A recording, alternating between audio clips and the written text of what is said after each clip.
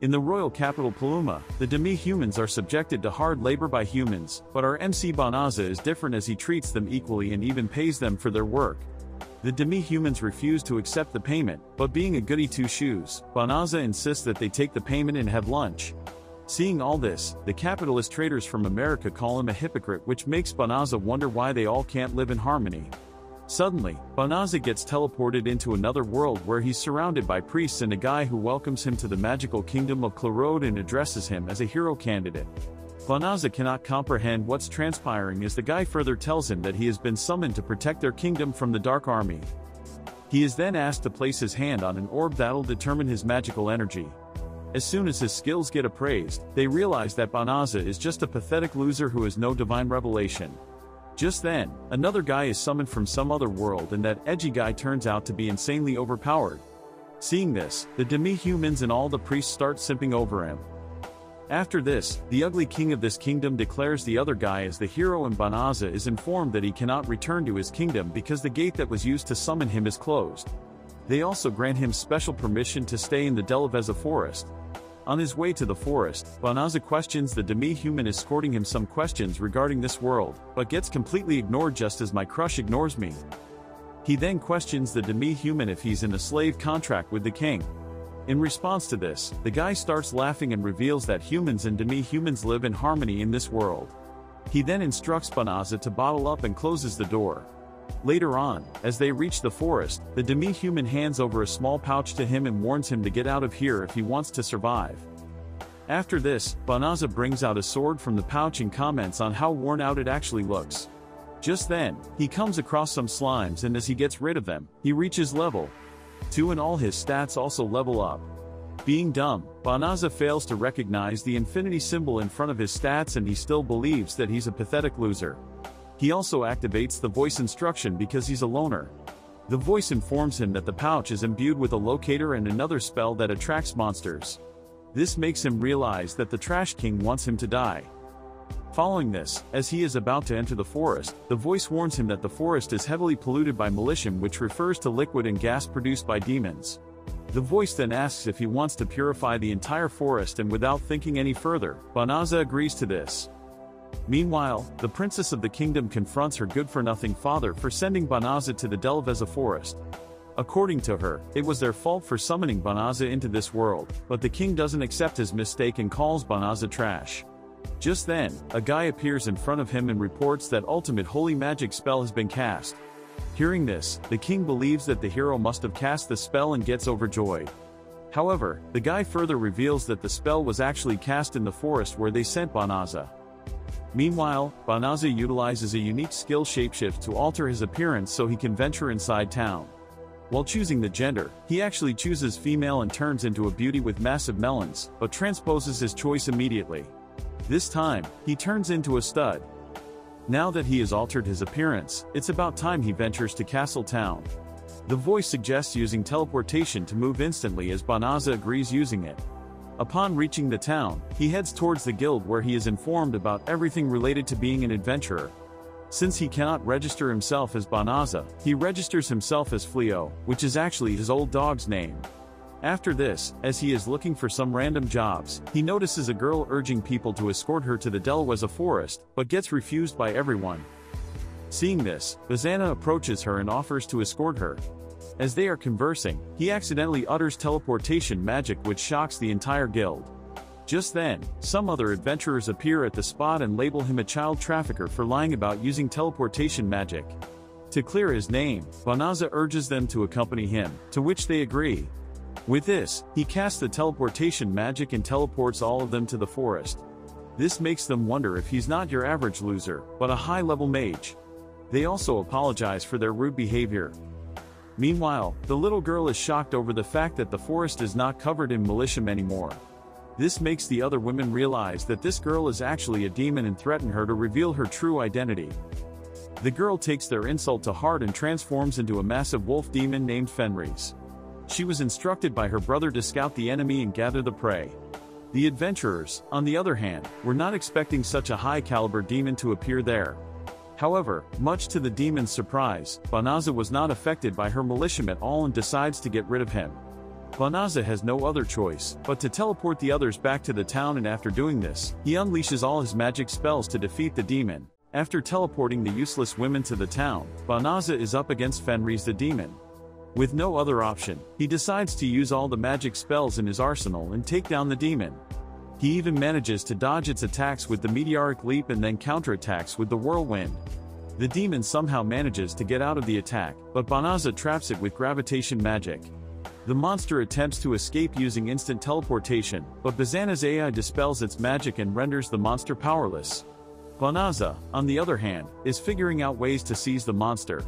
The AI suggests using subjugation magic that will make the monster his servant, but Banaza immediately rejects this proposal, stating that he doesn't want to make anyone his servant.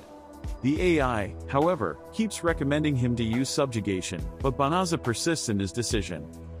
In the meantime, the demon's magic runs out and it surrenders, stating that a warrior without magic has no right to live. It further demands Banaza to kill it, but he refuses since fighting was not his intention to begin with. Just then, he dispels his gravitation magic and frees the demon. This shocks the demon and it questions the reason behind it. Banaza asserts that being a human or a demon doesn't even matter to him and he doesn't want to fight someone who has already surrendered. Hearing this, the demon transforms into a woman with massive melons. Banaza immediately offers her his jacket as suddenly, the woman collapses. Following all this, Banaza sets up a camp where he scans through his magic spells and remembers people deeming teleportation magic as something mighty. This makes him ponder why he can use such a magic spell. Meanwhile, Fenris also awakens from her sleep and notices that her magic has already been replenished. She then approaches Banaza and questions if he casted healing magic on her, to which he replies positively. Fenris explains that it would have been natural if she had been killed and skinned, but Banaza saved her. She then pledges that she would never hurt humans again and acknowledges Banaza as her master.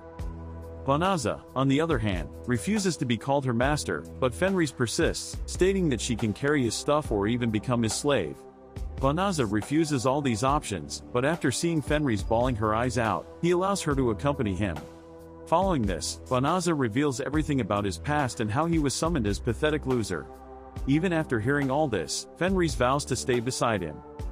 Meanwhile, the hero's entire army got wiped out by some magic beasts and the hero blames it all on the knights. The ugly king, however, doesn't trust and questions his knight about this.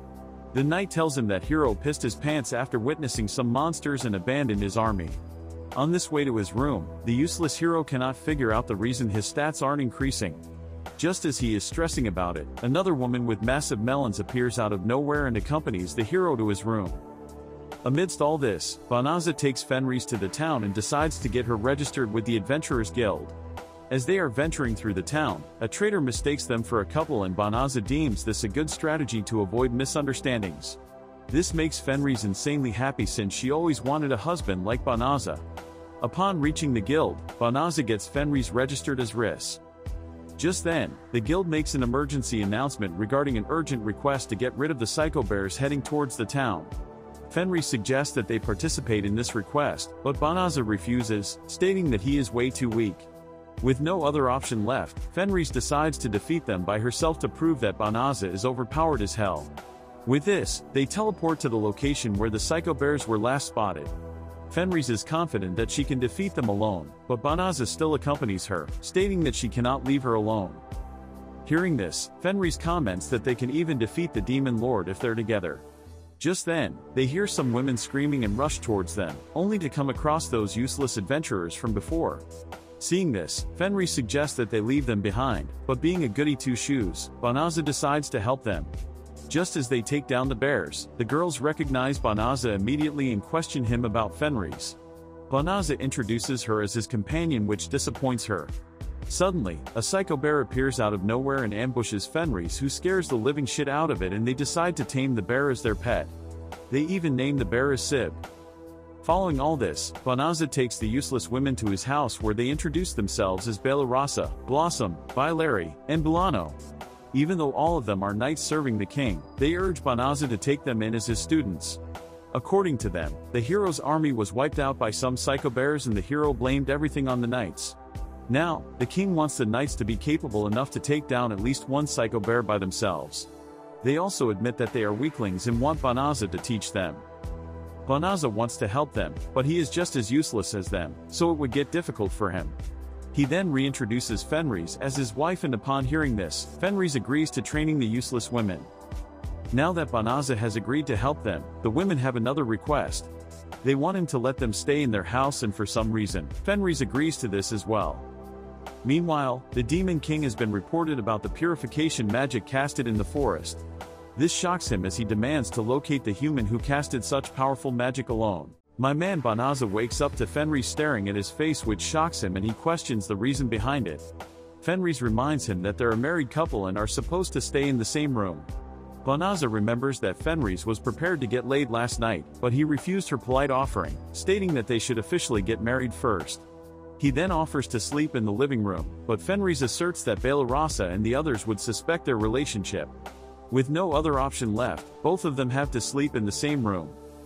In the present, as Fenris is helping Banaza get undressed, Balarasa appears out of nowhere and misinterprets this situation. Following this, Balarasa and the others go up against a psycho bear and get absolutely folded. This makes Banaza realize that they are just as useless as Aqua. Banaza then allotted them a room to stay in, and they shamelessly accept his offer. Just then, Fenris calls them for dinner, and much to their surprise, she has prepared some raw meat for them. Seeing all this, Banaza suggests that it would be better if she cooked the meat, but Fenris fails to comprehend the reason behind it. Realizing that he is surrounded by useless brats, Banaza decides to prepare dinner himself. Fenris, on the other hand, was a bit hesitant to try cooked meat, but after taking a bite, she fell in love with it. The following day, Banaza and Fenris take all the psycho bears they had captured to the Adventurers Guild, which shocks them as they fail to comprehend how a single individual can capture such mighty numbers. The adventurers inside the guild are also talking behind his back because they have nothing better to do. Fenris then seeks consent for venturing into the town since they still have some time before the assessment. Just then, a guy named Lilith approaches Banaza and introduces himself, revealing that he wants to discuss something with him. As Banaza follows him into a room, Fenris also leaves the guild to learn cooking from someone in the town. Lilith tells him that his fame has spread all across the country, and after hearing about his accomplishments, the king wants him to serve under the hero. They will also grant him knight status, and even though the guild doesn't want to let someone like him to leave, they want him to save their sorry asses. Hearing all this, Banaza concludes that he has no reason to fight those demons and refuses their offer. With this, he leaves the guild and comes across Fenris, who is all worn out. This makes him wonder if she got into a scuffle or anything. Fenris, on the other hand, cannot believe that cooking was that difficult, as during her first class, she literally blew up the entire kitchen. Meanwhile, the useless hero is enjoying his time with some women who tell him about an adventurer who is insanely overpowered. Even though the hero is a pathetic loser, he still brags about his strength and demands to bring Banaza under him. Exact 1 month has passed after this offer, and the castle is still pestering Banaza regarding this matter. Meanwhile, the useless women are doing everything except training, and Balarasa is even seeking Banaza's attention by acting weak. Fenris, however, is not giving them a single opportunity to score their goal. With all of this going on, a mysterious person with cat ears is stalking them. Later on, Fenris prepares dinner for all of them, and much to their surprise, her cooking has improved a lot. Fenris reveals that she has been taking cooking classes in the town recently, and it seems like her hard work is finally paying off. To top it all, she even made curry for Banaza. With all of this going on, the mysterious Catwoman has recognized Fenris and is shocked to see that the most feared warrior in the Demon King's army is now cooking food for her husband. Just then, Fenris appears behind her and addresses her as Illuminus. She takes her inside and questions her regarding her actions. Illuminus reveals that she is here to investigate the area, while pondering about Banaza and Fenris' relationship. Even with her appraisal skill, she cannot read his stats. Illuminus then reveals that they have noticed some strange changes in this area, including the fact that there are magic beasts in this area. This makes Banaza realize that his purification magic must have worked back then. This shocks Illuminus as she realizes that Banaza is the man behind Fenris' brother Fengarel's death. Even though Fenris knew about it, she kept quiet because she believed that it was her brother's fault for being too weak. Suddenly, Balarasa and the others appear out of nowhere and apologize for eavesdropping. With no other option left, Illuminus challenges Banaza to a battle, only to get folded in mere seconds. Now that the matter is resolved, Banaza reveals everything to Balarasa and the others, stating that he kept this fact a secret because he was afraid that it might trouble them.